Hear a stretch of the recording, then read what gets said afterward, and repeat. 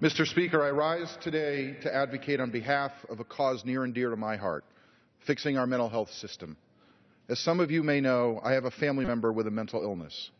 This has allowed me to witness firsthand where our system fails those with a mental illness and to see where the opportunities are for improvement.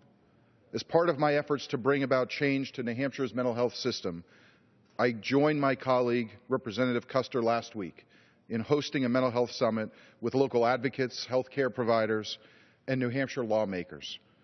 These experts are essential in the fight to reform and strengthen our mental health system.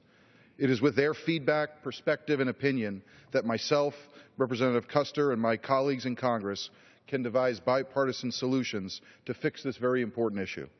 Together, we can bring about real bipartisan change for individuals and families affected by mental illness. We need to change this to a patient-centered and metrics-driven environment to ensure that Granite Staters and patients and their families are provided with the necessary care, support, and resources they deserve.